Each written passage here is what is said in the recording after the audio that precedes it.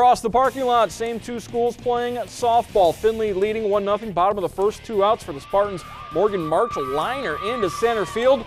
Good for a single for number 5.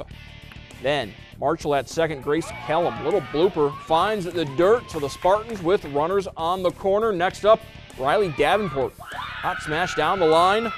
Marshall will score, ties the game at 1, still 2 on, but Macy Bowling gets Kristen Johnson swinging to end the threat. Haven't gotten a final score yet from Lima Senior Findlay softball.